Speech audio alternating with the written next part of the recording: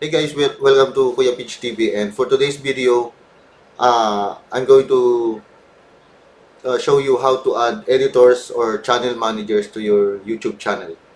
So let's start with a personal YouTube account. So I have here my personal YouTube account. So click on your channel icon on the upper right side, and then go to YouTube Studio. Uh, Once you're on YouTube Studio, go to the lower left section of the page, the settings, click on settings, and then click on permission. And from here, you can invite uh, your additional user. So click on invite and enter the email address and choose the access permission that you want to grant to that user. So there's a selection here to add channel manager, editor, viewer, and viewer limited account. Now let's move on to the brand account. So I'm going to switch my user to a brand account one. This one is for my daughter's channel.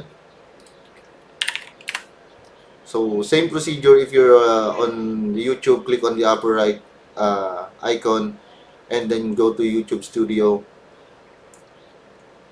and again click on the settings on the lower left of the page, click on permission, and then click the manage permission.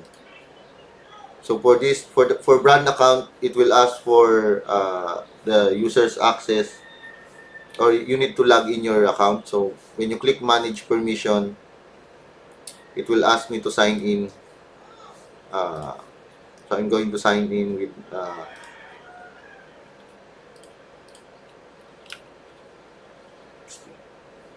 okay, so it's asking for authentication, and then once you completed the authentication, you can then manage the permission and add additional user for your channel. And then same procedure, you can add a role.